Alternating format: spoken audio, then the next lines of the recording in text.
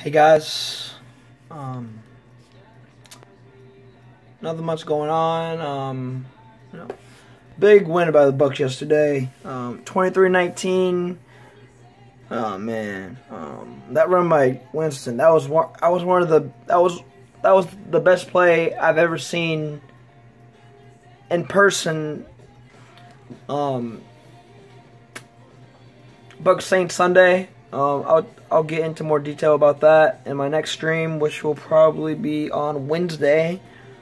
So,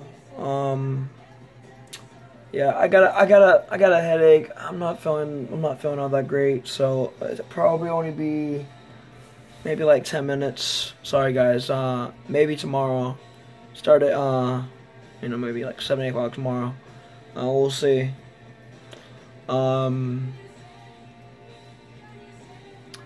So, hey, huge shout out to Gina. Huge shout out to Redskins fan. At sad Redskins fan. Sorry about the game tonight. That was a good game. Shout out to Connor McCarty at Connor McCarty. That was a great game. Man, that division race is crazy. I don't know who's gonna win that. 3 teams tied 5-7. So we'll see. I'm gonna talk about the playoff picture in a minute. But actually, I'll get into it right now. For the Bucks, we're probably gonna have to win out. Because Seattle's 7-5, and they're probably gonna win 10 games, or who knows? They could win out, and I mean they have a tough game against the Cardinals, and yeah, I mean. So, I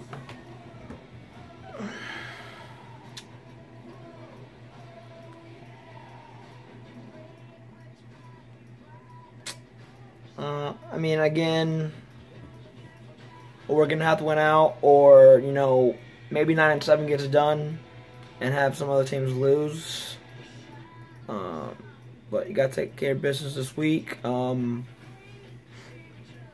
then, we have the Saints at home this week, and then we got a short week, and then have the Redskins 4 days later. So I'll be huge to come. I mean, we're down 3 defensive linemen, so hopefully we get at least a couple of those guys back this week. George Johnson's probably likely to come back this week. He's been out, like 5 weeks. So I hope the pass rush a little better. One of them goals stepped up. He had 2 sacks. It's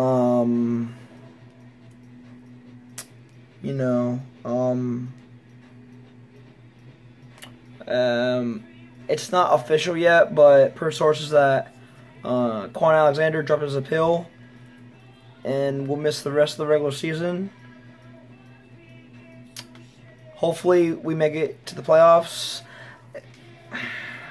Alright, it's going to be tough. I think it might come down to week 17 for us. I think we can win out. Panthers are going to be tough, but we can beat the Saints and then go on the road against the Rams on a short week and beat the Rams. And then the Bears come here. And then if we win those 3, you're looking at, 9-6. Carolina might not have nothing to play for because they'll probably already have the, they're 15-0. They will want a perfect season. So, and we go to Carolina, so that's the perfect way. And 10-6 still might not get it done.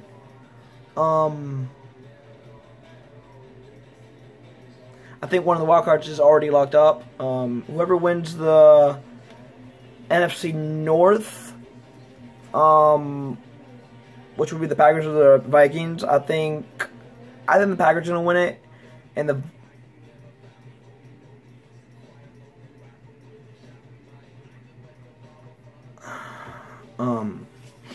Vikings will get one of the wild cards.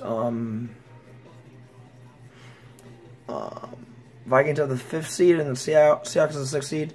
So if we win next week, and the Seahawks lose to the Ravens, and I mean they lost Flacco for the year, so you know,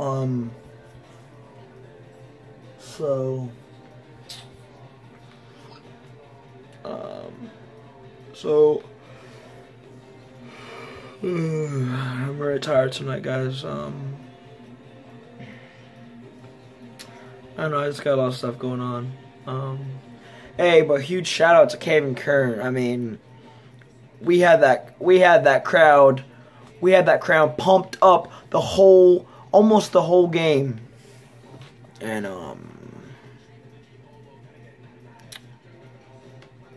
man, that place I've never that was the craziest, loudest atmosphere I've ever been a part of. I mean, I couldn't even hear myself talk. I mean, I couldn't even hear myself speak. I couldn't hear my own voice after that. So, I mean, and the first time we swept the Falcons since 2007. So, hopefully we can sweep back-to-back division opponents. That'd be huge. We're 3-1 in our division. I think I think maybe 5-1 is even. I think we can do that. I mean, we didn't have no division wins last year, no home wins last year. Already triple our win total from last year. I mean, that's a big improvement. I think maybe next year 11-5. You don't know, maybe 12-4. Got the Seahawks and Tampa next year. That's gonna be a big game. Denver Broncos coming to Tampa. Pam Manning. That's a dream. That's a dream matchup. Winston versus, I mean, and there's a chance we might host a wild card game if the Redskins win it and they stay one game back. We'll host a wild card game, so we'll see. But you know, I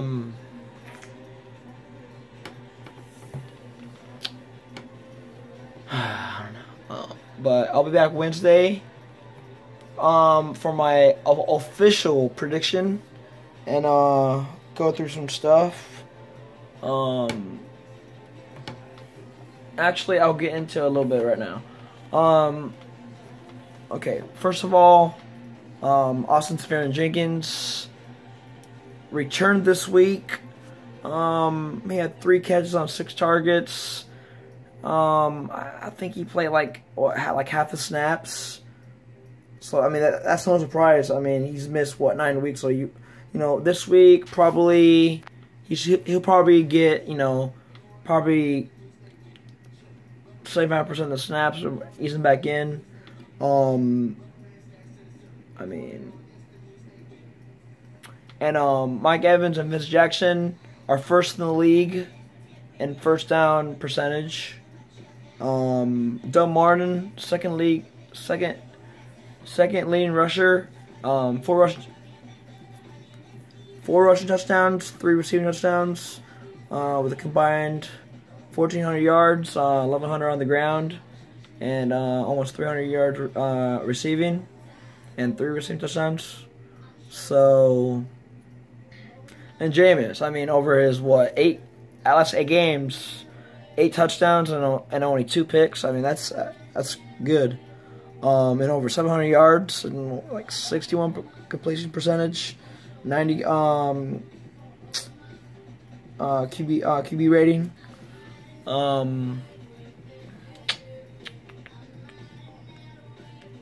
Vince Jackson, 3 catches, 87 yards on 5 targets. Okay, so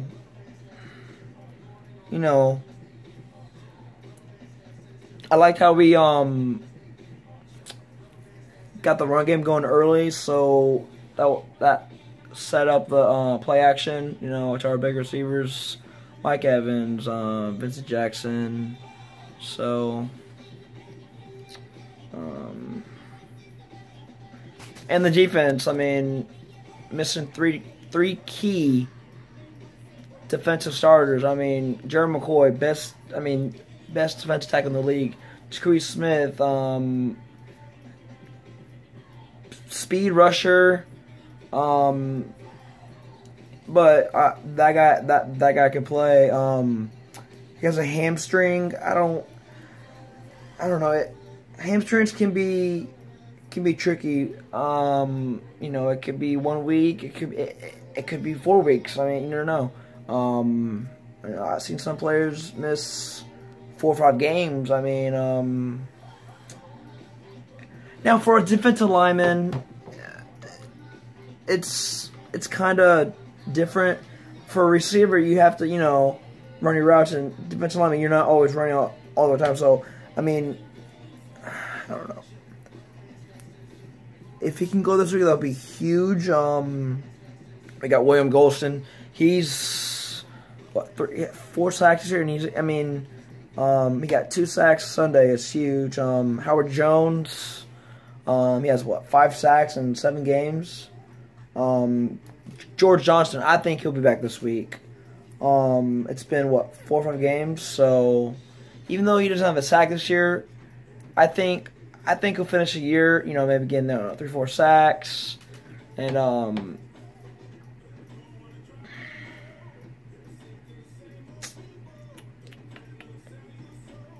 so you know,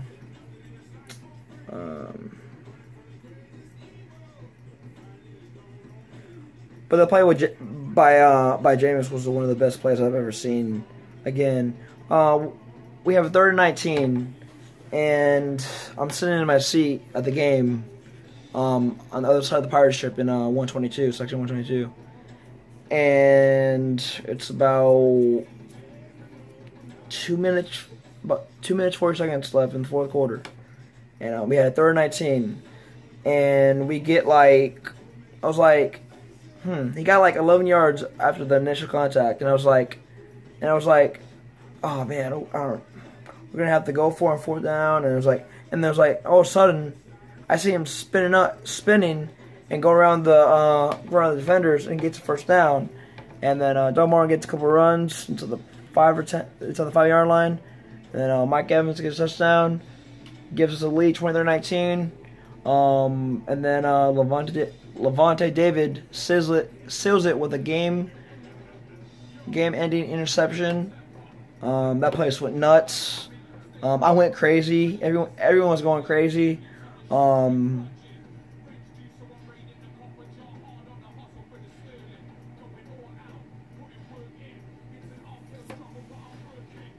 So, a huge shout out to Wizards Nation.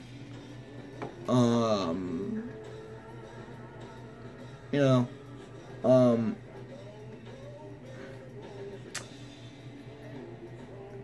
congrats on the win tonight. Wizards, I think, the final score was 114-103. So, you know, good game.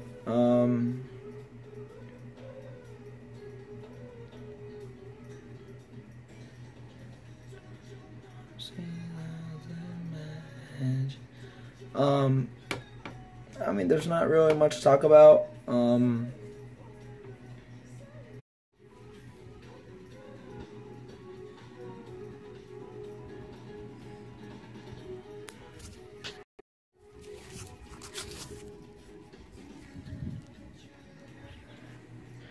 Don't say love, don't say enough.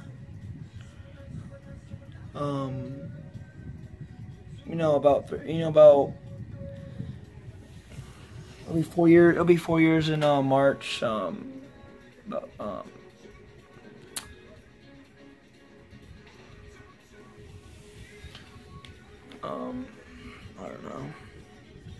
It's hard to talk about. But you know,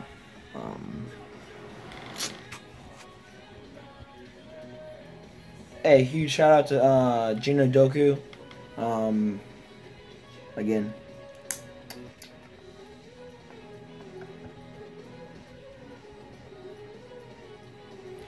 I'll be on Wednesday to talk more about the you know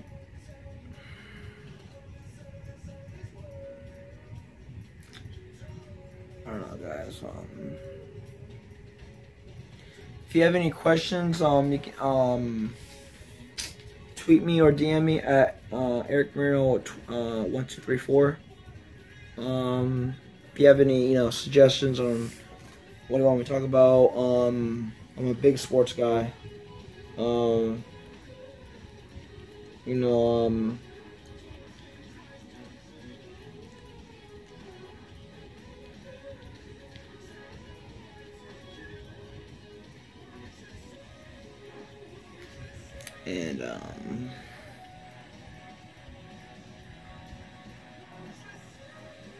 And huge shout out to A Catsman 83. He's awesome. Big Bucks fan, big Rays fan, big Lightning fan. One of the coolest guys I've ever met.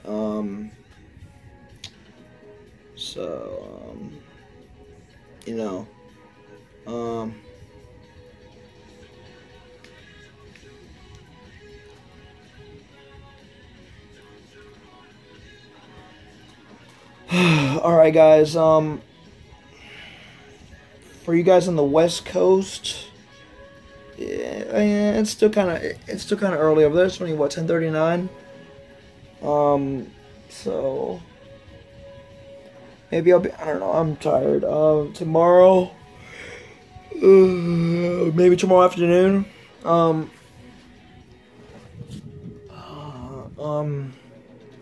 guys, I'm signing off.